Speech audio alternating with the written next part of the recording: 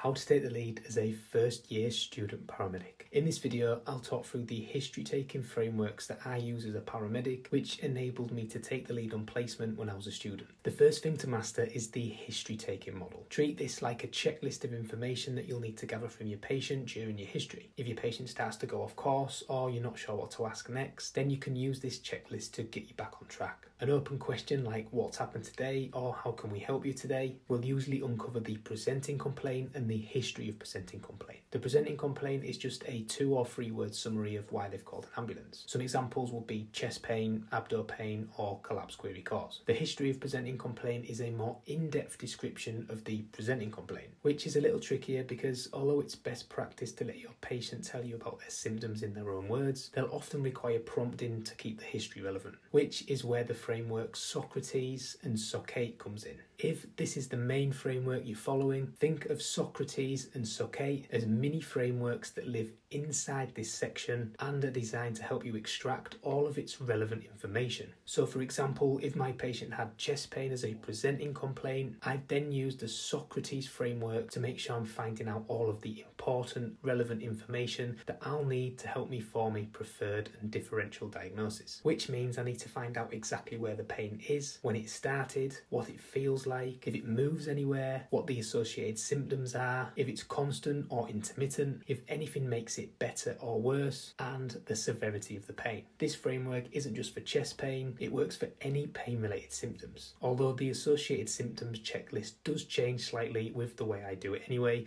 just to make it more relevant to the situation. If your patient doesn't have pain, this framework seems a little off to me, so I modified it slightly to SOCATE, which has minor changes so it makes more sense with complaints like breathing diffs, collapse query cause, or really any presenting complaint that doesn't involve pain. Once you've gone through SOCRATES or SOCATE framework, you can then return to the medical model of history and ask about the past medical history, medication use, social history, and family history, before asking some review of systems questions to ensure you haven't missed any signs and symptoms that may have been overlooked by your patient. And that's pretty much it. As a first year student paramedic, mastering the medical model alongside the SOCRATES and SOCATE framework meant I could start taking the lead on placement, which improved my confidence and made me start to feel like I might actually be able to be a paramedic someday.